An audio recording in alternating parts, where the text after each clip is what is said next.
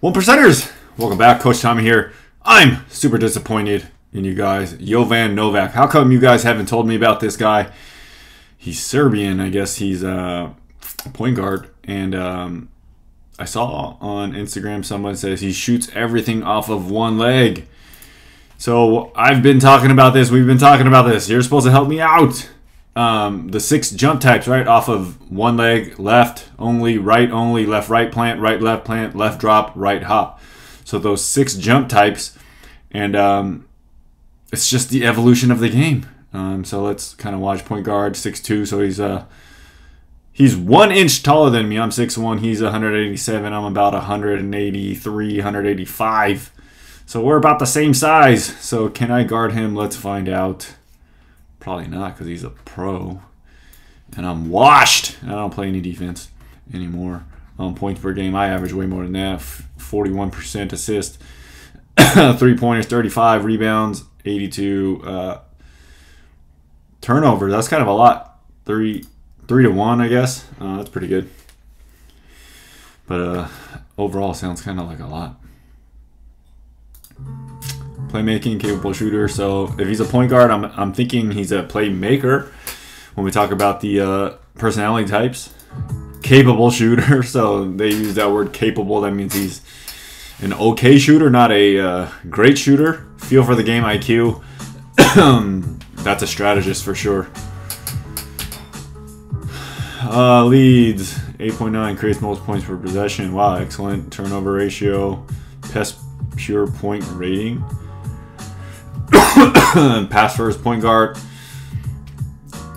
The heck? I can't read that fast and cough. Vision, very unselfish, always looking for open teammates, keeps everyone involved. Shooters, bigs, cutters. That's definitely a playmaker right there. Strategist, keeping all the guys involved. So let's watch playmaking. That's him, I guess, with the lefty. Nice little lead pass. What makes a great pass? Right type, right time, right target. That's a little slow. Could have let him a little faster, but I'm a playmaker, so I'm going to be extra nitpicky on playmakers. There he is again. There's that dime there. I mean, that looks a little slow. Like, these look a little slow. You could put a little heat on it. A little more heat on it. True story today. I was playing basketball pickup, and I threw a ball, and guy had his hands up. I threw it right at his face. It hit him right in the face. It's just, yeah. You called for it. I hit him right in the face. KYP, you should know your personnel, so I'm assuming he knows all his teammates, what they're capable of doing, not doing. He does not look very agile. That's a nice look there. Does he have the variety of passing types? He reminds me a lot of Manu Ginobili, a little left-handed, not as stylistically. Oh, I take it back. So he does. That's not a super clean behind the back, but that was pretty nice. He looks very much like Ginobili. Oh my god. Ginobili! So like a traditional person, more scoring-minded person would have just went for the old bank shot here. So right here, look them off. You can keep them on your hip, and then you can do a little fade using the backboard, especially because you're left-handed. He holds up the guy long enough, lobs it up to that big. That big's not a big jumper. So these passes are like, I'm super nitpicky. A little bit late. This was a nice little off the dribble hook pass.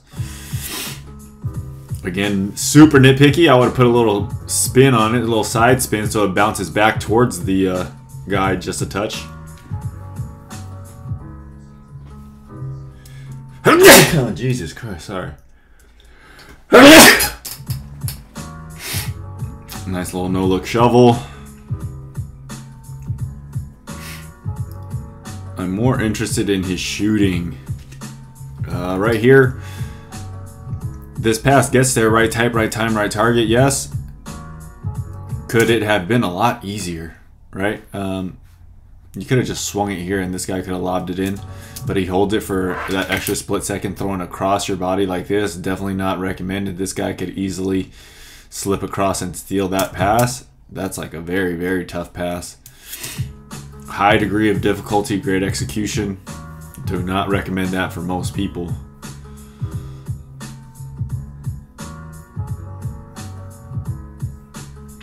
Very patient. It looks like he tends to pick up the ball and hold it a lot.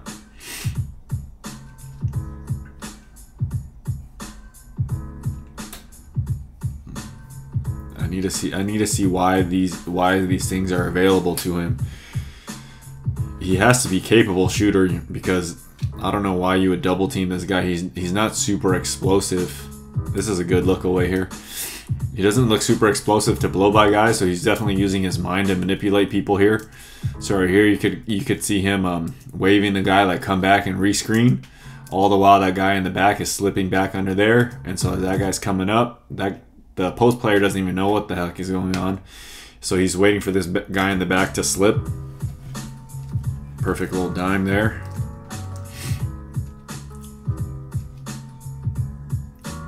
Nice little setup. Easy play, design play. Again, pick and roll, patient, double stagger. Is there another one coming back? Oh. Great finish. Better finish than pass there. I just want to yell Ginobili every single time. Jovan, I'm assuming. Jovan or Jovan Novak.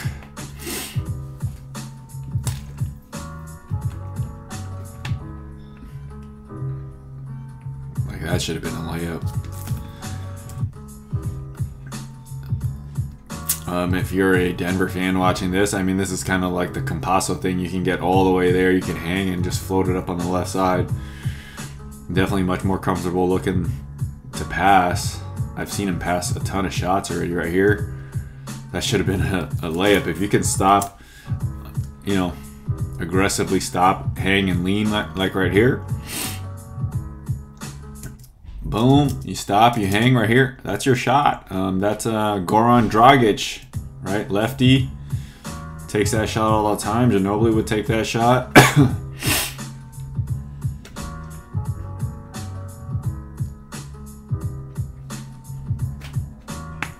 That's super fundamental, knowing the reads there, knowing the doubles on you. You can just reverse pivot and find your guy.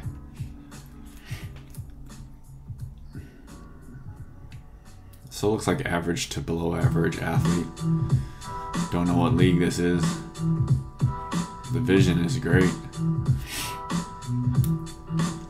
Little handoff, there's a pick and roll, gets a double, gets around the corner.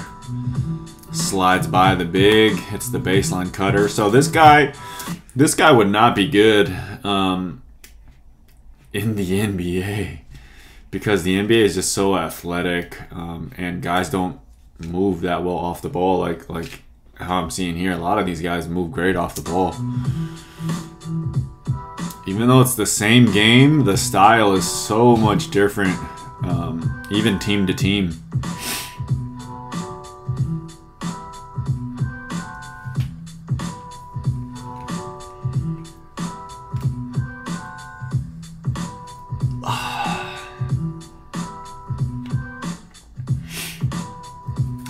There's always two sides to everything.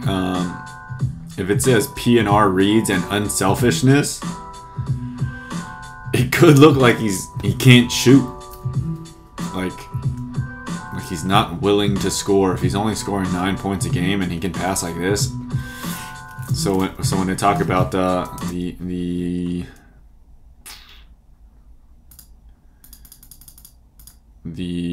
personality profile, right? So a playmaker, right? This is Joker and LeBron, Chris Paul. The opposite end of that kind of spectrum is the scorer. You have to score more to balance out the playmaking ability. People will leave you, and then you'll just be like a Rondo, a Draymond Green, some other guys that just purely pass. Jason Kidd, for a while, they would leave him all the time. So you have to balance out your shooting and your scoring. So you have to be a much better sniper down the end, like Jason Kidd was very good at sniping just stationary threes and stuff like that towards the end of his career.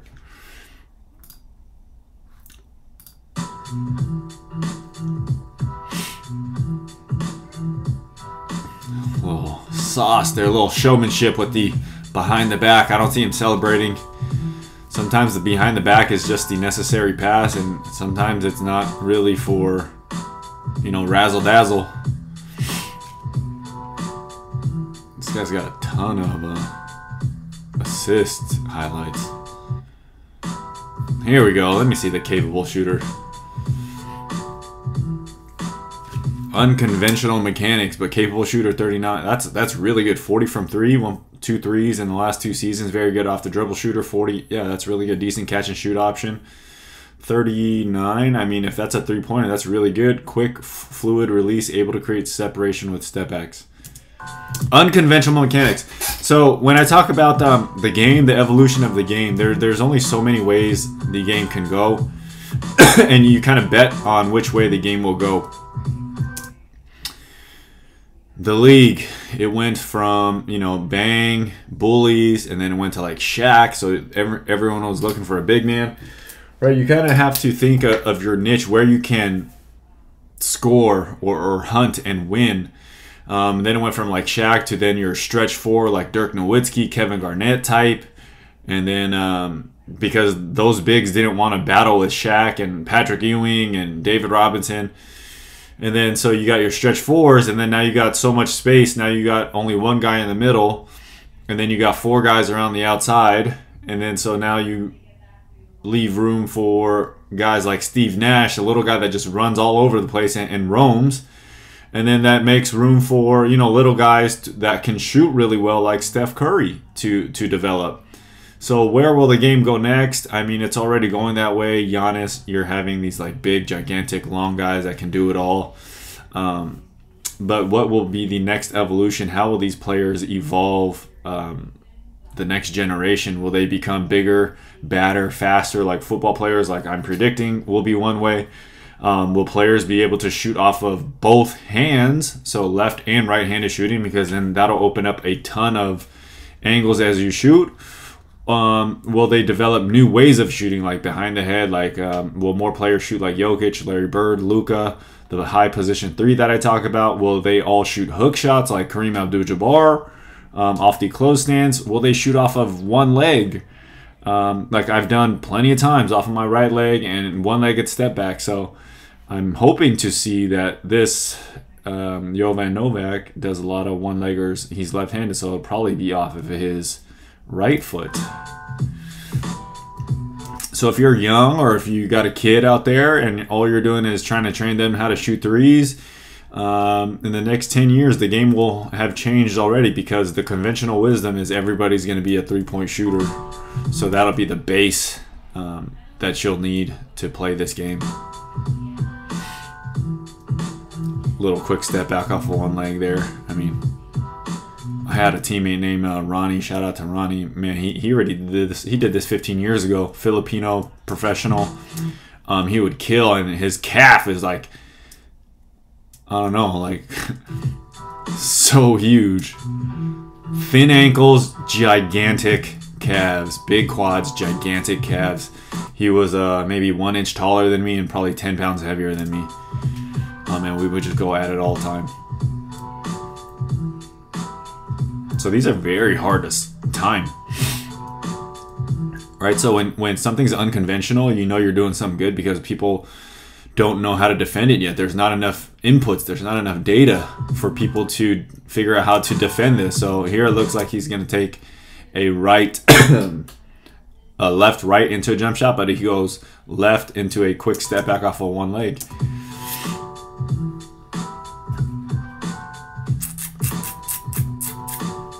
Capable shooter off the dribble. Yep, so everything's a little step back, so it's more of a push shot. So let's look at the position of it. So the elbow's pretty low. Okay, and then so he's just pushing this. So if he doesn't shoot it high, he has to get more backward space. So everything that you do for dribbling is masking your inability to shoot. It's just that simple. You don't need dribbling in basketball. If you could shoot it at 94 feet and make it, you don't need dribbling. Okay, you just need passing and shooting, and really shooting is passing to the rim. So when I talk about passing is the most important skill, That's why. So here, okay, he closes down the space and then steps back to get more space. Okay, the positioning and the release point's not very high, but since the timing and every single shot is a step back, it's always giving him that extra count to shoot against all the defenders. I mean, as I play more and more pickup, as I get older and older, and all these guys just get younger and younger, I mean, you have to find ways to be relevant and useful on the court. There's a 2-footer shot there. But you have to evolve your game. Sometimes the game evolves away from you, like Russell Westbrook, DeAndre Jordan, these versatile kind of bigs like DeAndre Jordan, just the rim crashers and the vertical separators. The game evolved away from those guys. Dwight Howard, those guys aren't very useful anymore. Now you need, perimeter shooting and length and stuff like that. So if you can't shoot, you're aged out of this game, or the game evolved out of you.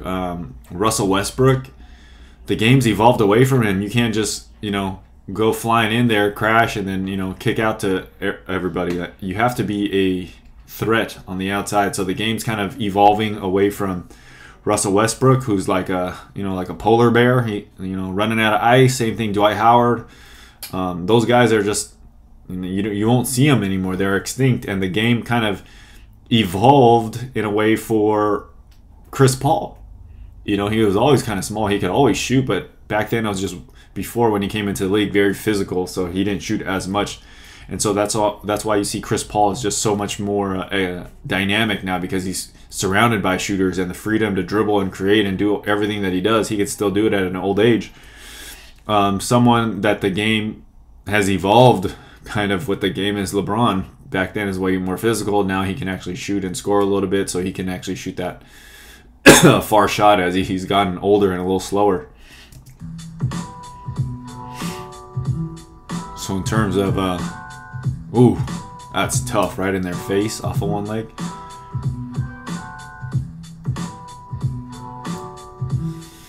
So what do you get? You get this kind of element of surprise that like this. This looks like he's about to lift to jab his foot, this element of surprise, and then it gets up. So you have the element of surprise, and then you have the element of space on every step back. That set shot is ugly. So on the set shot off of the 2, it's not so much of a push shot. Let's see. Hold on here. So here, that is ugly. Okay, so he barely even bends, minimal bend there. So he's mainly just using the ankles and a tiny bit of the hips there. So mainly calves. And he's just pushing with a high position 3. So he doesn't want to bend very much on those shots there. It's ugly. Doesn't matter if it goes in.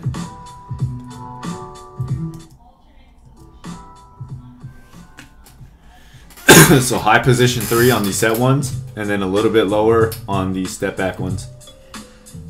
The step back ones are much more fluid. The set ones are more mechanical. So even here, I mean, I'm curious to know why he decides to go off of 1 when he has all this time and everything. I mean, it's just probably what he's most comfortable doing.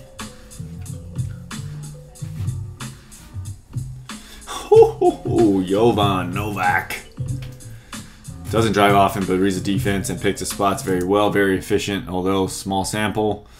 Very efficient finisher. Doesn't look like he goes to the rim. Likes to penetrate with his offhand and catch defenders off guard. Smart, instinctual, help defender, quick hands, and good anticipation. I mean, that's all stuff a slow person has to do to be successful. You have to be quick hands, and you have to have great anticipation. And then if you're slow, you have to, like I said, you have to find ways to be productive. So you have to catch people off guard. You're not blowing past people. You're not jumping over people. You better figure out a way to be successful. That's a tough finger roll down the middle.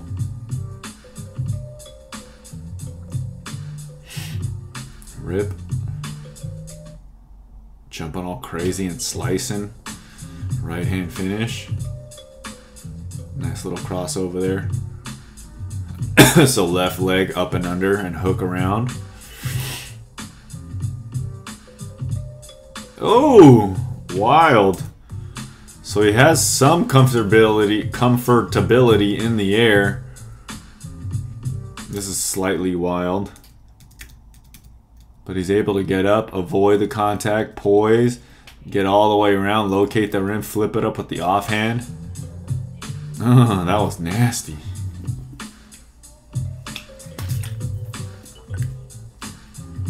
And so these are lengthy jumps, right? He's taking off early. So the creativity is necessary for him to be able to score. Like max athleticism on display, plus the creativity is needed. Like if he just went up, tried to jump high, he'd get smacked because that guy's timing it to the rim. But he takes off early and then lengthens this thing out so that guy can't even get his hand up in time. And then it's really high and soft off the glass. That's big time.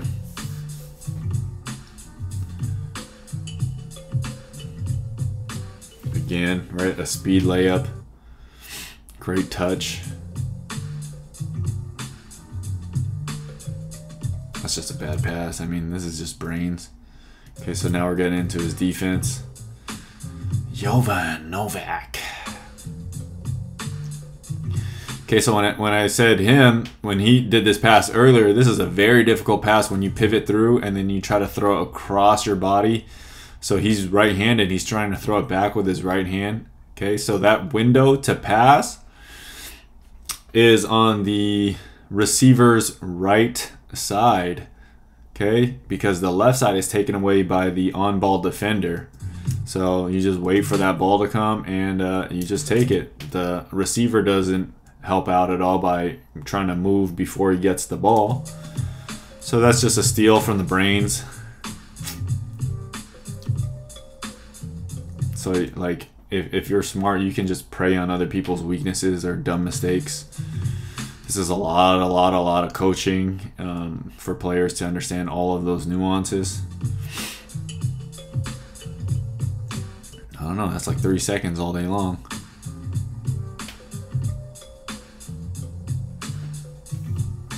So when they say feel for the game, oh, that's a lot of brains.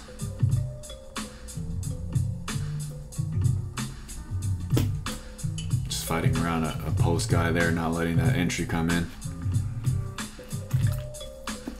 Again, that's a bad pass.